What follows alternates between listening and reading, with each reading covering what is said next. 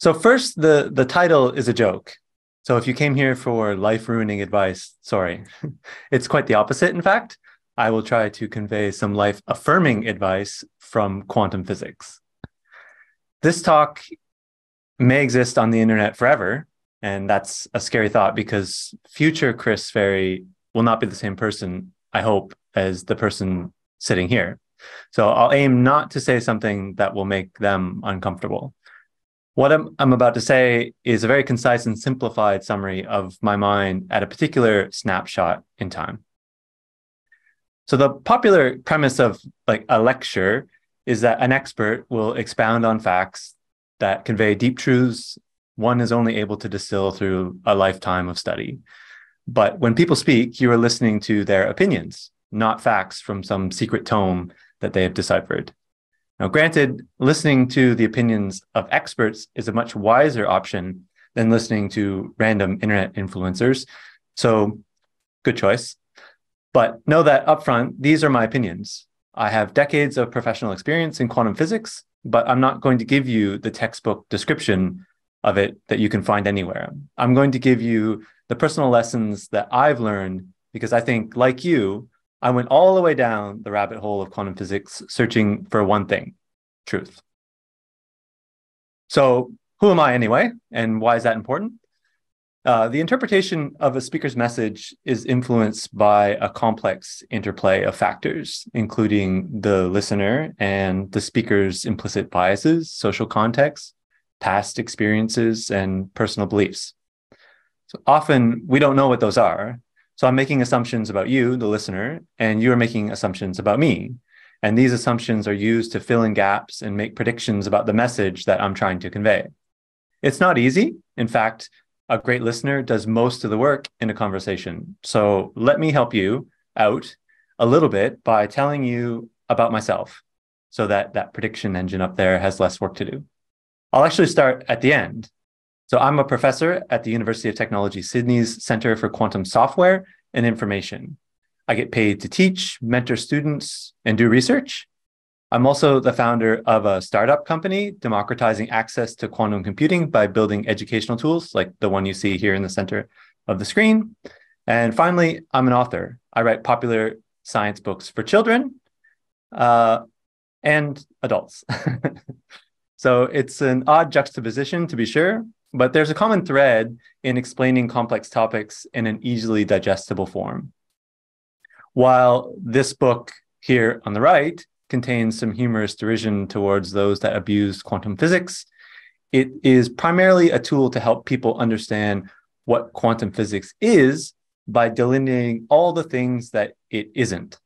So to me, quantum physics is nothing but a mathematical model to help answer practical questions about the world.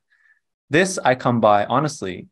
In reality, I'm not a physicist or an author. I'm a mathematician. My over 10 years of formal training were in applied mathematics. While there are plenty of applied mathematicians in the world, there are not many that reach a popular audience.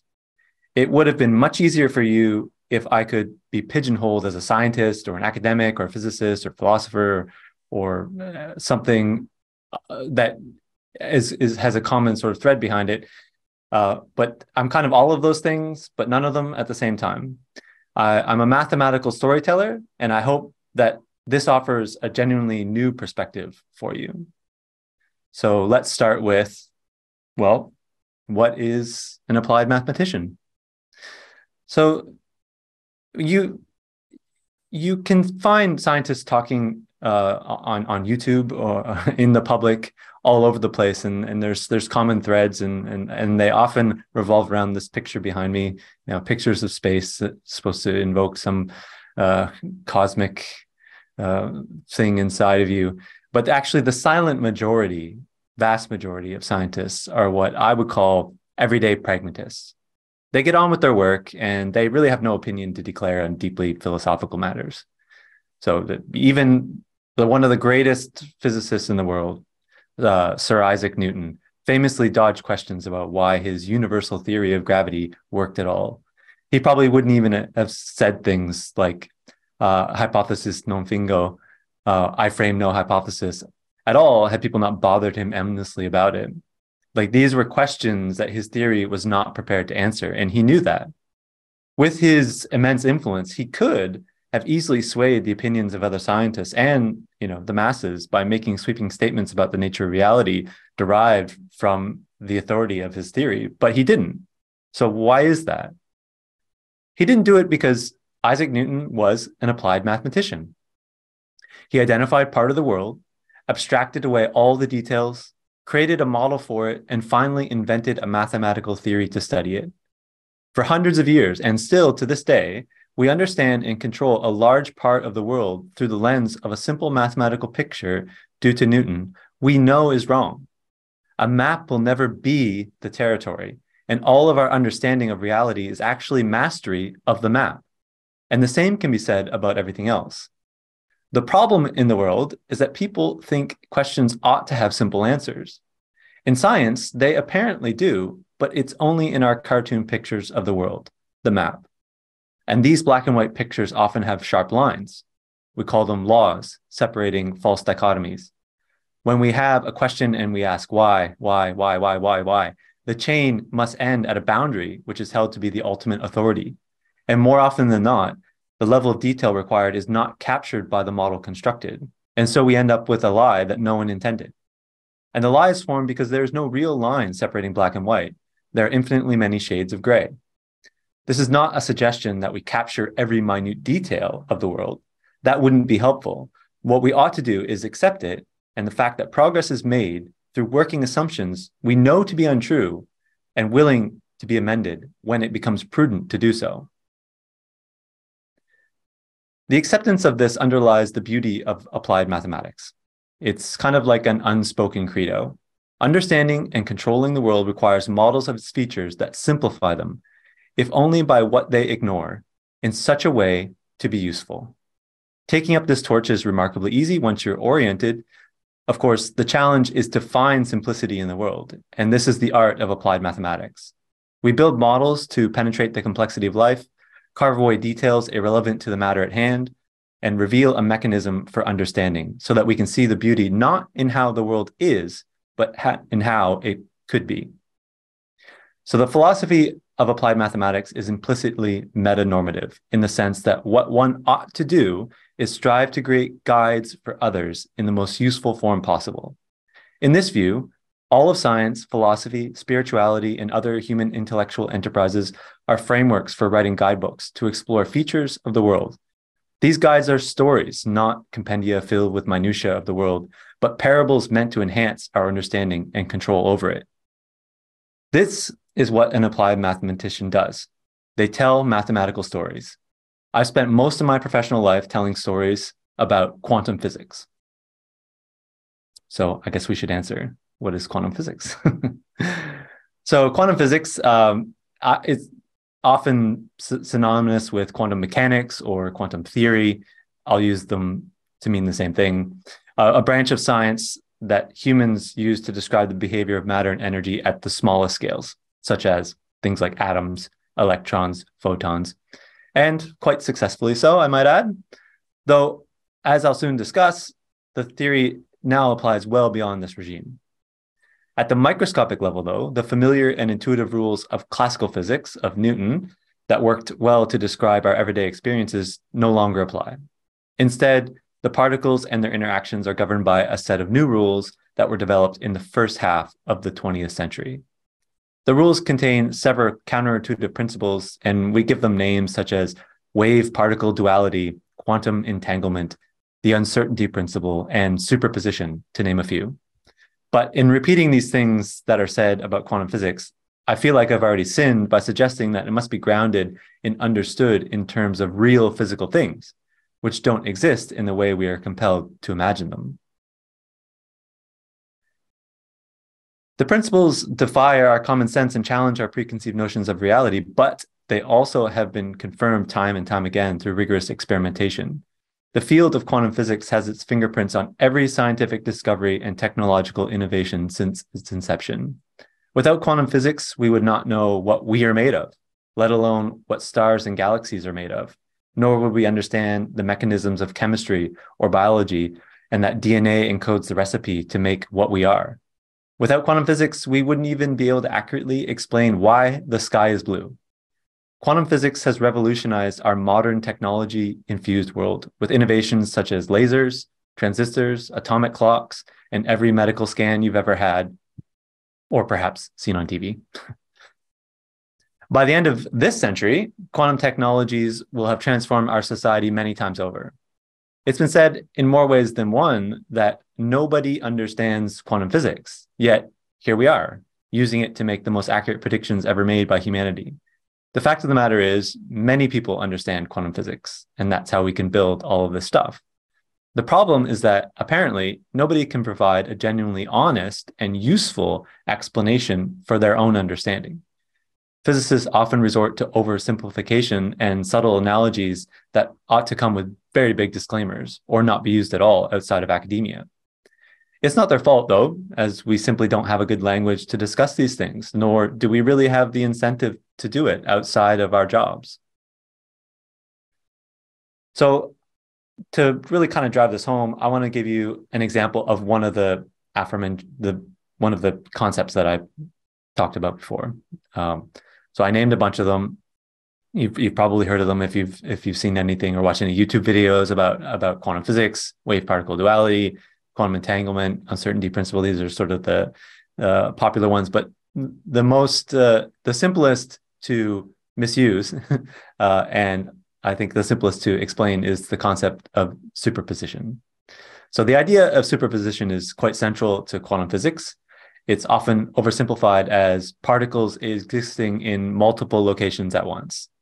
But in truth, superposition refers to the mathematical representation of a quantum object of study, state. So you can imagine a particular state as like a spreadsheet filled with numbers. And those numbers encode all of the information required to predict the outcomes of experiments performed using that identified object. We often refer to objects as being in states, and that terminology is not actually limited to quantum physics, of course. So it might be said that you are in a state of happiness, but this implies that happiness is somehow a real objective thing, or that states in general are objective properties of things in the world. But happiness is not objective. Happiness is just a shorthand concept for a model of human behavior. It's a bunch of expectations that I should have for your actions. Like, for example, that you'll smile or laugh or just in general engage positively. So happiness has just this shorthand for a model of what I expect you to do. Another abused two-letter word is. We might ask, what color is the apple? And we definitely don't answer, if white light shines on this apple, I will perceive what I have been told is the sensation of redness. No, we just say the apple is red, even though red isn't a real physical state, but it's a sensation. For our everyday experiences, all of this is unproblematic. Though I guess if you like Google pink is not a color, you can see it's not hard to find pedantry in just about anything. Quantum states are also not objective things that particles pass through or possess. They are mathematical tools that help us understand and predict the behavior of quantum objects in various situations. There are basic states that predict intuitive things, like if the position of the object is measured, I will definitely find it to be here. Or if the position of the object is measured, I will definitely find it to be there. But again, instead of writing out these sentences or speaking them, they could quickly turn into long paragraphs or even books. We just use the same conceptual shorthand and say the object is in the state of being here, or simpler still, the object is here or there. But it's important to keep in mind that states are mathematical objects. The state summarized as object is here is actually a spreadsheet of numbers, as is the state object is there. Quantum mechanics use these numbers and know how to manipulate them to create experiments that will produce outcomes that they expect. And that's how we get all this great technology. Now, being made of numbers, you can easily imagine what happens next. Let's add them together, giving us a new spreadsheet. So this is a new state. It's a valid description of the object. It can be in this state. But now what does that mean? Well, technically, it doesn't mean anything beyond what I've already said. The state is nothing but information that provides predictions for an experiment performed using that object.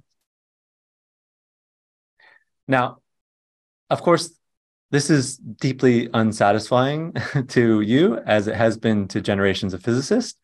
It's very tempting to say that the superposition, the adding of these two things, here and there, is a state we can call here and there, right? So we've taken the here state and the there state, we've added them together, called that superposition, and now we want to say that this is a new state, both here and there. And just as we simplified an object being described as if the position of the object is measured, it will definitely be found here to the object is just here. Most people simplify superposition states to the phrase the object is both here and there at the same time, in two places at once. So I hope you can see now that this is kind of a ridiculous statement that could have easily been avoided had we not relied on this oversimplified shorthand notation. Okay, so now is a good place to pause and reiterate that states are mathematical objects that we assign to phenomena we use in our theories to make predictions. Sometimes the states can be faithfully interpreted through analogies to everyday experiences, here and there. We make copious use of these analogies as they provide enormous conceptual economy. However, many states have no direct connection to our everyday experience, and using the typical analogies quickly results in nonsensical statements and a lot of confusion. So for the sake of concreteness, I want you to imagine these tables represent the states of some typical subatomic particle like an electron, the thing that carries negative charge through your cables that are probably lying around. So I think just to be clear, an electron is never in two places at the same time. In fact, if an electron is in one of these superposition states, it's somewhat problematic to even be calling it an electron. So electrons are often considered to be particles. And if they're particles, then if nothing else, they should have a definite location. The fact that electrons can be in superposition states of here and there forces us to revisit this idea that particles even exist at all. In reality, there's no such thing as particles. They're only phenomena that occasionally behave as if they were particles. So what an electron in superposition is then is just information. And such a state provides information heavily couched in the context of the rest of the physics that you have to go to university to learn about how to use, that allows us to make accurate predictions about what will happen next. Okay, so when an object is isolated, it can remain in this superposition state and exhibit all that strange, wonderful goodness that we like to ascribe to quantum things. So we have a region of the world, we say the phenomena, just call it an object. It's somewhere, certainly somewhere in our laboratory. It has to be there. And then there's the rest of the world, okay? And if we can isolate that object from all of its interactions with the world, then we can ascribe it to these superposition states. But as soon as it interacts with its surroundings, things such as air molecules or even other quantum things like photons of light, the superposition quickly deteriorates. And the more complex the object is, the more interactions it will have with its environment and the faster this process unfolds. So for example, take a dust grain and have it floating in the dead of space as far as possible from anything else, maybe somewhere behind me there. No, not even starlight, imagine, just complete near vacuum of space. And you put it in a superposition of two locations here and there, separated by about the width of the grain. And in less than a second, it will cease to be in that state and will occupy one of these usual here or there states. If you took that grain of of dust and then had it in Earth's atmosphere, it would happen for all intents and purposes instantaneously. So in effect, for everyday things, there are no superpositions. So let's suppose that dust grain is in one of these typical simple object is here states.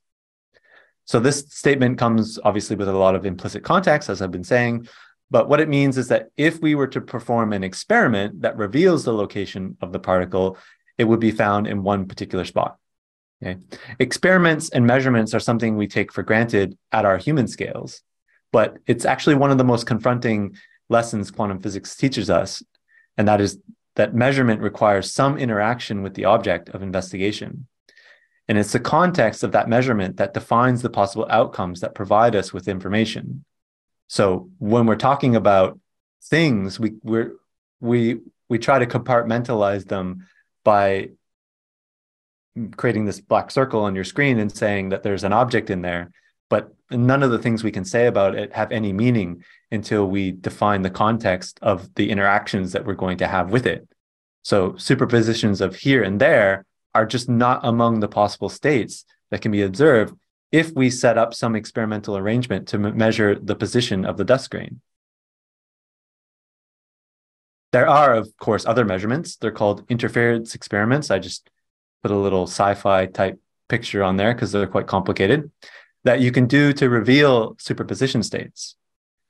But those are not position measurements, and they are extremely difficult to perform. As noted before, such an experiment would at least require an environment more extreme than deep space if I wanted to find a superposition of a grain of dust. Perhaps one day we might perform one of these interference experiments with a grain of dust. However, even in that case, there would be absolutely no sense in asking what the superposition state looks like, because looking would necessitate a different kind of measurement, which doesn't have superposition states as its possible outcomes. The only thing such an experiment would look like is data shown to you on a screen, just more information. So if the interactions between things and a dust grain did not provide information about its location, the superposition state would be maintained. However, the entire concept of location, things being here and there, would be irrelevant in such a situation. It's this proliferation of location information that gives these here and there superposition states meaning at all and why it features in our theories. In effect, our everyday world is a collection of particles with locations because they all mutually encode the positions of each other. If it were otherwise, we would not exist. Superposition, though seemingly mysterious, is actually quite boring. It's the simple classical here and there states that provide all this beauty and complexity of our human experience. Quantum physics is really a theory about isolation, and as such, it doesn't apply to you, and nor would you want it to. And I think that's all there is to it. That's quantum physics. Quantum physics, at its core, is a theory about isolation. It doesn't apply directly to our macroscopic experiences, and we wouldn't want it to be the case. The catch is that if you seek an intuitive understanding or a mental image of quantum phenomenon, you can't attain it. There's no quantum world for us to visit, observe, or even imagine. The moment we try to phrase a question about it, we inevitably alter the subject of our study. And because it's not an element of reality, but an object within some narrative story that's contextualized by how we aim to investigate the world. Quantum physics, at its core, serves as a framework for crafting these mathematical stories, each of which is contextualized by the specific questions we intend to ask. It allows us to make sense of features of the world defined by their inaccessibility, even though it may defy our intuition in everyday experiences. By accepting this fundamental nature of quantum physics, we can better appreciate the beauty and complexity it brings to our understanding of the universe. In the end, quantum physics has taught me that quantum physics is not the place to find truth. But more than that, it has taught me that truth doesn't lie out there in the world. It actually lies within. I want to draw an analogy here, since it's on my mind. So I don't know if you've seen it, but my son loves this show Alone. Now, the basic premise is that a group of contestants are separated and sent to remote places in some part of the world to live in complete isolation. And whoever lasts the longest wins. Now, they're given a camera and tripods to constantly film themselves because it's a TV show, but they can also bring a small set of pre-approved items. Most bring obvious things associated with survival. Take, for example, a knife, multi-tool, pot, fishing net, sleeping bag, food rations, so on. However, the participants can bring one thing that clearly is not associated with physical survival. They can bring a photograph. Now, the survival items are focused on meeting the physical needs of the contestants of the show. These items help them with practical aspects such as building shelters, starting fires, hunting, gathering food and water, that sort of stuff. And similarly, in real life, the storytelling tools of a model builder are used to understand the natural world, explain phenomena, and find solutions to tangible problems. I'm going to summarize that just for simplicity as science. So let's call that science. On the other hand, spirituality represented by the non-survival related items addresses the emotional and psychological needs of the contestants. These items, like this family photo, provide mental support, comfort, and a sense of connection to something greater than themselves. In life, spirituality often serves to fulfill emotional and psychological needs, helping individuals find meaning, purpose, and inner peace. The experiences of the contestants on the Alone show show that both physical survival skills and emotional resilience are essential to success in the competition. If you've seen the show, you'll immediately know what I'm talking about.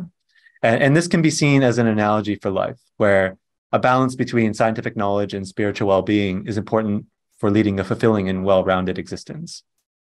Every contestant on the show eventually admits that the game is not about physical survival, but an emotional battle against themselves. And I think this is true in real life as well, where many people often turn to spirituality in search of emotional comfort, often seeking a sense of connectedness to something greater than themselves, a search for meaning and purpose in their life, and a focus on personal growth or self-improvement of some form. So an extreme view from like a scientific lens might be something like this. I don't necessarily ascribe to it, but a caricature of a scientist out in the world might say, only some people need the comforts of spirituality, but everyone needs science. Now, this is a bit naive because even hard-nosed physicalists turn to something for their emotional well-being. They just don't call it spirituality.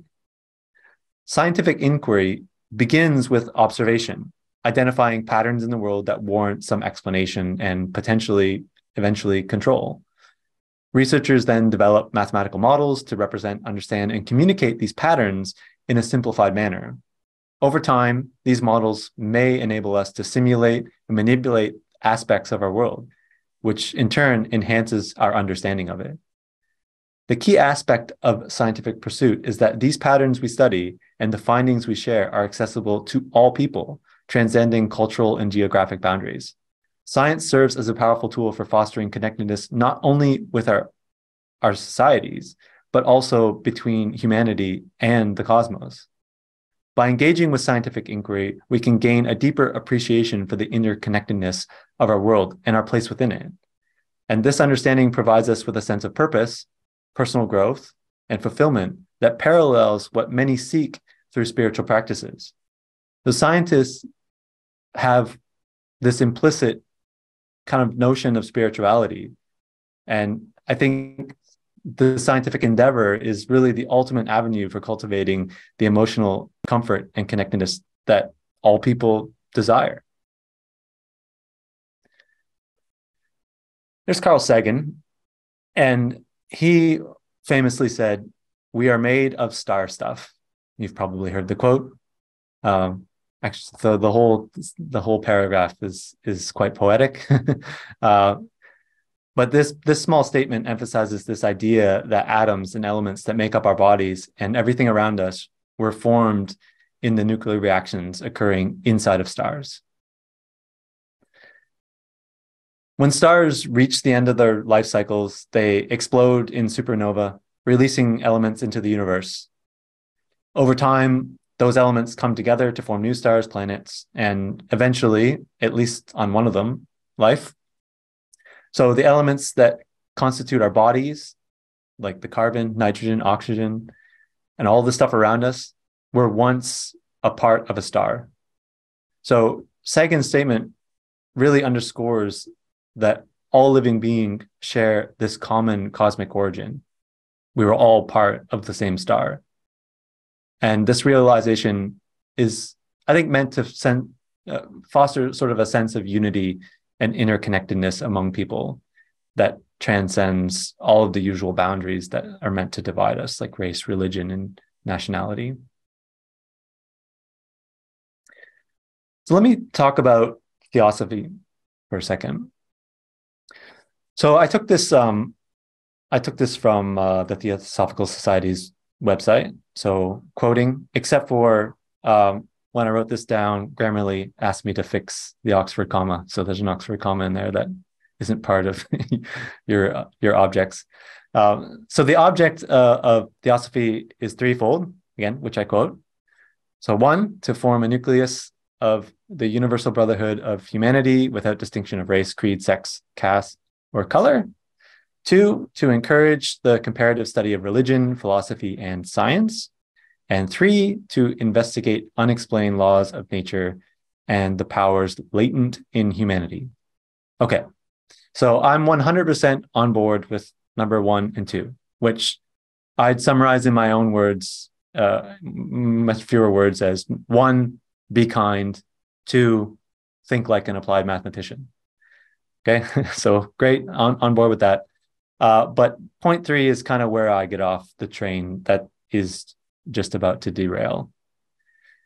Okay, so again, this is quoted from the website to try to explain what this third object means. So just to remind you, to investigate and explain laws of nature and the powers latent in humanity.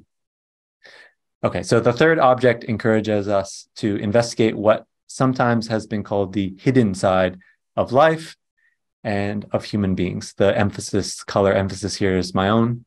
Theosophy holds that it is very important to learn about the deep purpose of life and the spiritual laws that guide our evolution, and also to discover how to awaken the spiritual potential that lies in every one of us. Now, I suspect every scientist I know would kind of scoff at this for being what is known as pseudo-profound vagary. It sounds important, so people think that it's meaningful. But worse, it acts as a license to engage in unfounded speculation and to treat unverified claims as established facts.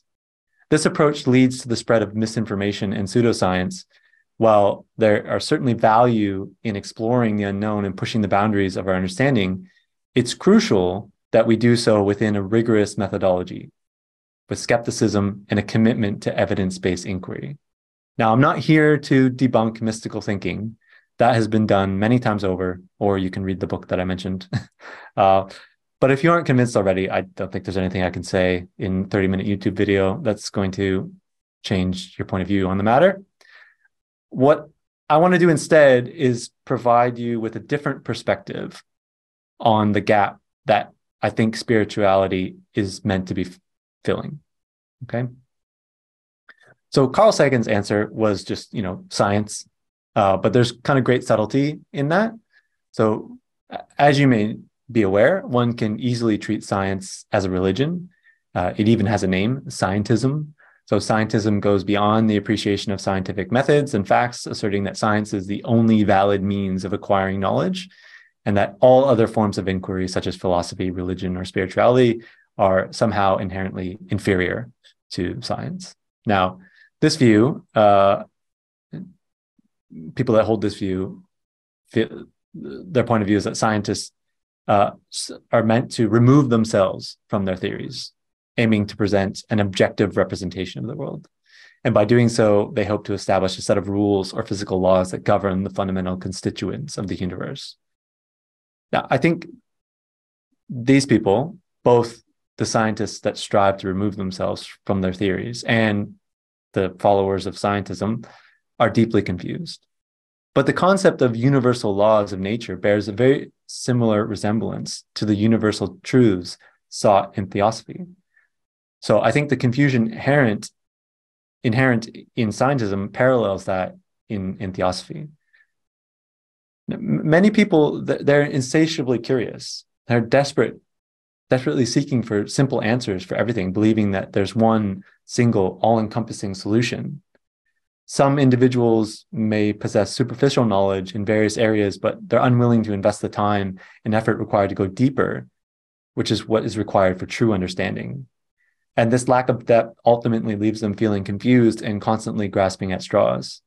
I have this grasping at straws analogy because I imagine that in this picture, someone's hoping to discover, some profound truth that they can suck out of the straw.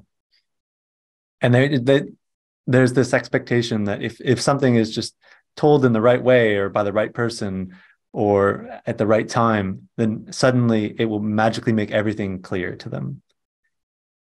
They're searching for this sort of aha moment that will bring this instant clarity. However, I think in all of these cases, one fails to recognize that such moments don't exist. Gaining true understanding requires time, patience, and the acceptance that there really is no final definitive answer. And embracing this reality helps us approach life with humility and a genuine desire to learn and grow. Sagan's star stuff statement serves as a powerful reminder that our cosmic heritage, fostering a sense of wonder, unity, humility, and an eagerness to learn about the universe we inhabit. Now, scientists like Sagan, they're usually hesitant to provide explicit guidance beyond cultivating just this awe for science, which, in itself could be considered a problem. This very nature of our existence that I mentioned can serve as a guiding light. So those stars you're made of began as one thing, hydrogen. For hundreds of millions of years, back at the beginning of the universe, it was just a cold abyss of this faint hydrogen dust. Gravity started clumping it all together, and galaxies formed into clustered filaments resembling swirling milk poured into black coffee, as you can see here. But as we watch the milk disperse in a cup of coffee, eventually making a latte, say, something magical happens, right? The drop turns into these beautiful ribbons of complexity. If you repeat the process again, you'll see different structures emerge. No two patterns are ever alike, but they're always there. And in our universe, we are in this middle stage where these ribbons of complexity streak all the way across the cosmos, creating these filaments that connect the galaxies, one of which we are a part of. But the fate of the universe is exactly like the cup of coffee. The swirls of complexity will fade in decay, as all things do, and the universe will return to a cold, dark abyss. As you can see in the cup of coffee, the ribbons appear and dissipate in one continuous act. The complexity grows and disappears.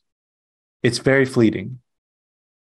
Grows up to a maximum and then immediately starts to shrink, and it never returns.